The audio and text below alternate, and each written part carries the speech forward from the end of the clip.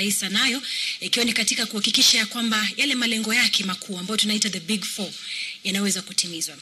Na jambo la kwanza ambalo ningependa kueleza, mimi naitwa Kanze Dena'S, na mbali na vile nilikuwa mtangazaji kwenye runinga ya Citizen, sasa mimi ni naibu msemaji wa Ikulu na vile vile naibu wa chumba cha habari cha rais.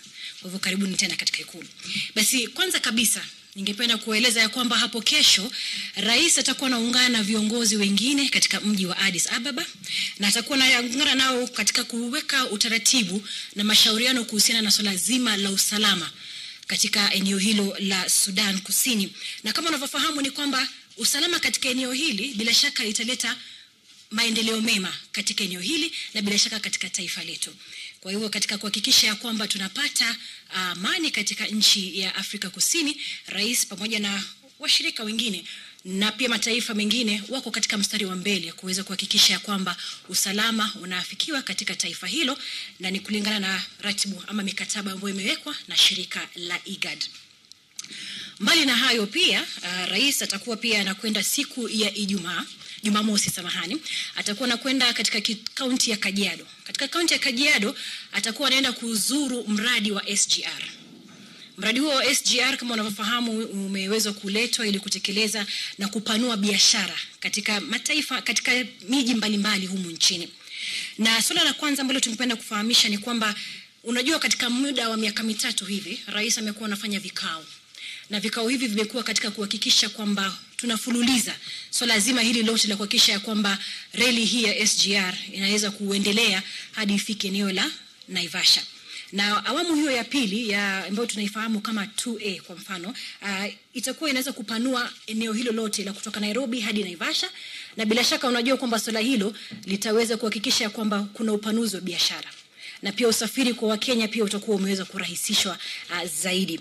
Kwa hivyo bila shaka yuko katika mstari wa mbele kuhakikisha kwamba biashara zinabuniwa, kazi zinabuniwa katika kuhakikisha ya kwamba reli hiyo SGR inaendelea, na anahusika na mashirika mbalimbali na kuzungumza pia na wadau ambao wataendelea kutusaidia katika swala hilo. Na ukikumbuka ni kwamba wiki ambayo imepita pia kumeweza kuwa na watu ambao wamekuja, viongozi ambao wameweza kuja kutoka nchini China, na rais akaweza kutoa azimio lake na kwamba anatumai ya kwamba wataweza kushirikiana katika kuhakikisha ya kwamba tunaweza kumaliza shughuli nzima hii ya kuweza kuwa na reli hiyo ya SGR katika maeneo yote ambayo imekusudiwa iwe.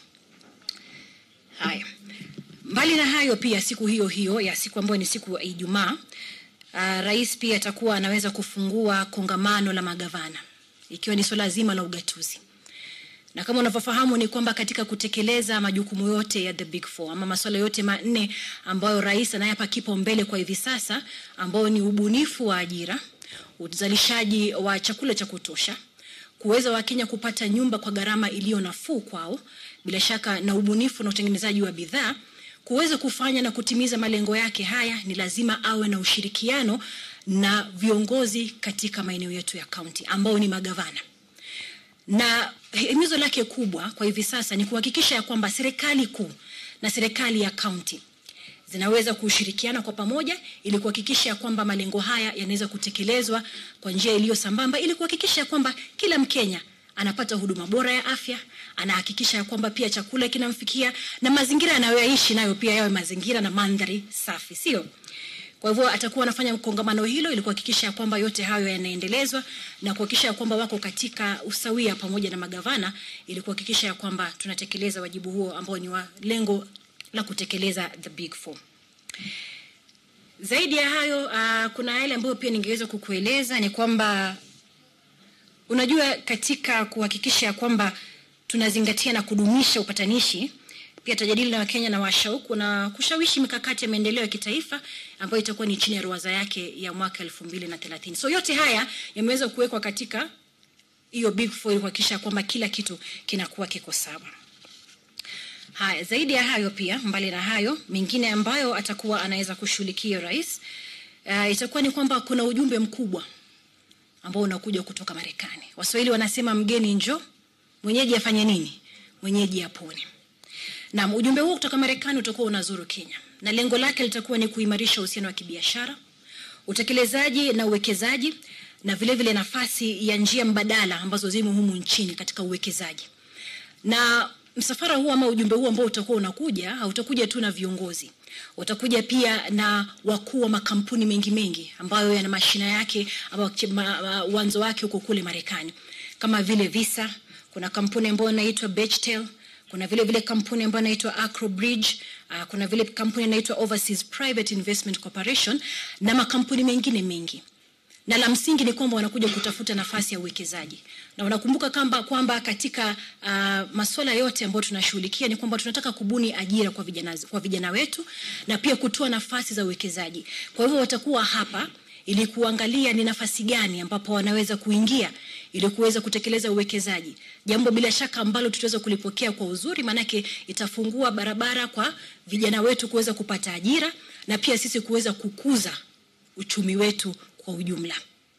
Kwa hivyo bila shaka watakapokuwa tutakuwa tuko hapa kuwakaribisha na kuhakikisha kwamba tunaweza kuzungumza nao mawili matatu ambaye rais pia atakuwa anazungumza nao na kujadiliana nao, tuone ni vipi tutaweza kushirikiana na Marekani ili kuhakikisha ya kwamba tunaweza kutekeleza uwekezaji na pia ukuzaji wa bidhaa katika taifa hili letu. Nikiwa naenda na haraka mtanieleza kama nakwenda haraka sana. Mbali na hayo basi, kwa hivyo bila shaka hayo ndio mambo makuu ambayo rais atakuwa anazingatia kwa hivi sasa. Maana jukumu langu lilikuwa ni kukueleza anafanya nini, ili pia wewe uliye pale nyumbani na pia wewe mwanahabari uweze kuelewa mambo ambayo rais anafanya. Maana kwa wakati mwingine watu wanauliza rais anafanya nini na mipango yake ni ipi kwa taifa hili letu la Kenya. Kwa hivyo kama nilivyoweza kukueleza ni hayo ambayo atakuwa anashughulikia kuanzia hapo kesho ambapo atakuwa amefanya safari yake kwenda IGAD ili kushirikiana na baadhi ya viongozi katika kuhakikisha kwamba amani inapatikana Sudan. Alafu kisha atafanya kongamano lake na magavana wa county katika hali ya kuendeleza azimio lake na lengo lake kuu kwa taifa hili ambalo lazima litekelezwe kwa ushirikiano na serikali za county. Na tatu, atakuwa anakaribisha ujumbe mkubwa kutoka Marekani, ujumbe ambao tunatarajia kwamba utatuletea maridhiano, utatuletea pia mambo mengi hapa katika taifa letu la Kenya. Kufikia hapo basi sina la ziada. Iwapo kuna swali lolote ambalo ungependa kuuliza, fursa ni yako sasa, utuulize swali.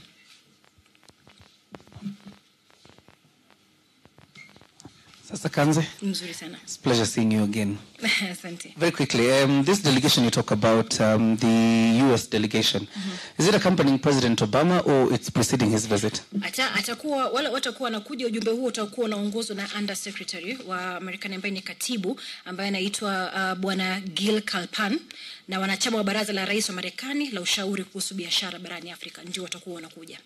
Pamoja nao ndio kutakuwa na huo ujumbe wa baadhi ya viongozi au wa kampuni hizo mbalimbali kutoka nchini Marekani. Swali lingine?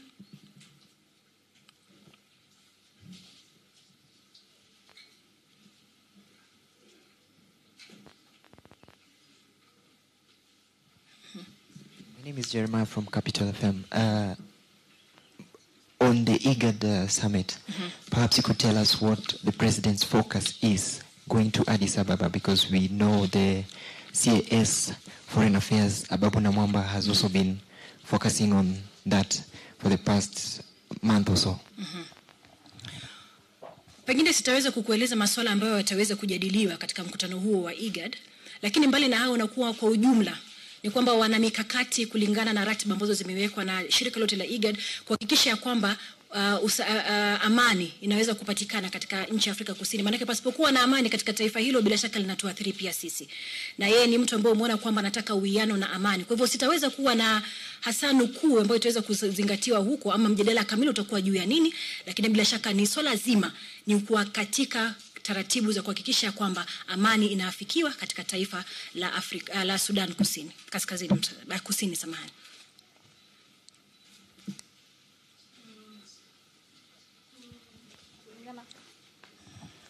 My name is Carol from GBS TV. Kulingana na budget, kuna the basic food commodities, bread, milk, na wheat. Bei yake kidogo inaenda kupanda. Tukiangalia the 4 agenda, kuna hii agenda ya sufficient supply of food or enough. Is it not contradicting? Sidhani kwamba zinagongana katika lolote lile. Manake kama unavyofahamu bajeti ya kipindi cha mwaka 2008 2009 inazingatia ubunifu kama ulivyosema, uzalishaji wa chakula na ubunifu wa ajira bila shaka na utoaji wa huduma za afya kwa wote.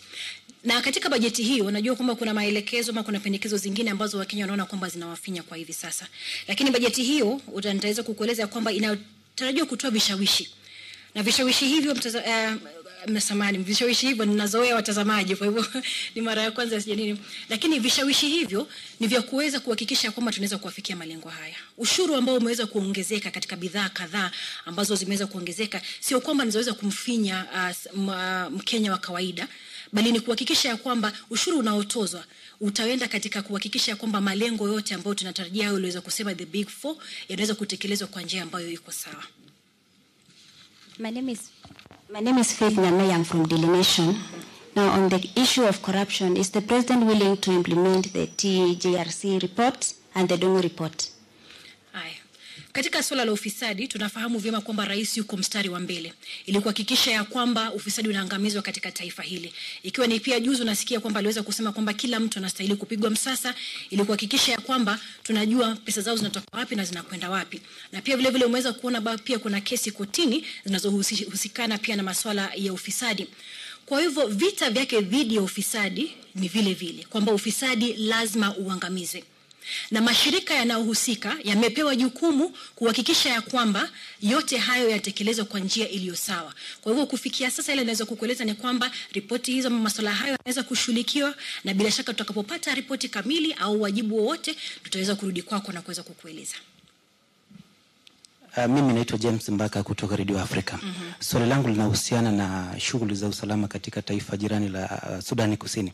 Katika siku za hivi punde tumeona aliyekuwa waziri mkuu Raila Odinga akiendesha juhudi za kuimarisha usalama katika eneo hilo, na alikutana na baadhi ya viongozi ama washirika wakuu katika taifa hilo. Je, Raila ambaye alikuwa waziri mkuu amealikwa kwa njia yote katika kuhudhuria mkutano huo wa IGAD na atahudhuria kama kiongozi ama alialikwa na serikali ya Kenya? Maana tumemwona katika akiwa na juhudi za uko mbele kushirikisha upatanisho. Ndugu yangu, pengine ningeweza kukueleza ya kwamba swala ambalo tunajua ni kwamba katika kongamano hilo la IGAD ni viongozi wa mataifa watakuwa wanafika, na kiongozi wetu wa taifa Rais Uhuru Kenyatta atakuwa anafika pale. Mikakati ya mheshimiwa Raila Odinga ni mikakati yake, lakini mikakati anayokwenda kutekeleza rais kwa hivi sasa ni ya taifa hilo, na itakuwa vibaya mimi kuweza kukueleza mengine mengi kutoka kwa mkutano huo ambalo tunajua kwamba linahusisha baadhi ya viongozi kutoka mataifa haya eneo hili.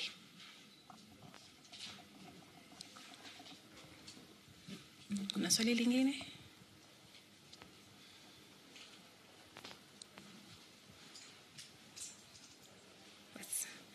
Ningesema tena tu kwa mara nyingine shukrani sana kwa kuchukua muda wenu kufika hapa, na bila shaka tutakuwa tunawasiliana mara kwa mara. Asanteni.